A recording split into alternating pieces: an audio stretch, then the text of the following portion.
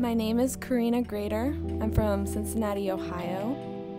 When I was younger and for my whole life, I've been in love with animals, which is funny now because I don't study them, I study inanimate objects.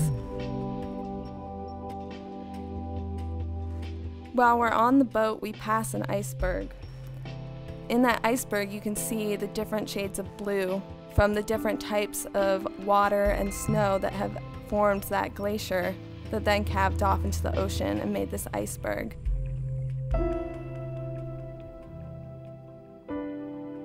What I love about studying earth sciences is that when I'm outside just exploring by myself, I can see in my mind the processes that went into making these things.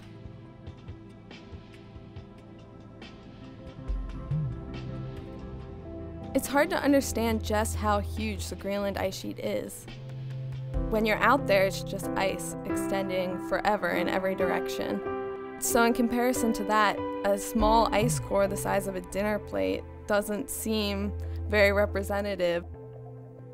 But by taking a bunch of these different ice cores in different places, we can connect the dots.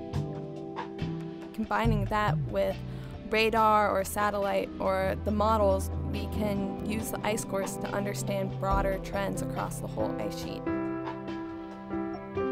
The Greenland ice sheet isn't one chunk of stable ice. There are all sorts of dynamic processes happening all the time.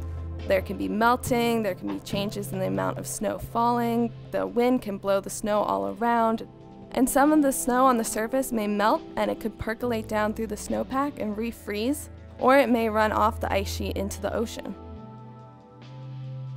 With climate change, it's really important to understand what's happening with the meltwater, whether it's going to stay within the ice sheet and refreeze or if it's going to run off and contribute to sea level rise.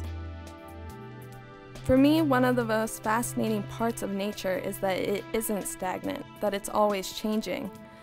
And so in the future, I know I will always be inspired and fascinated by how that change is happening.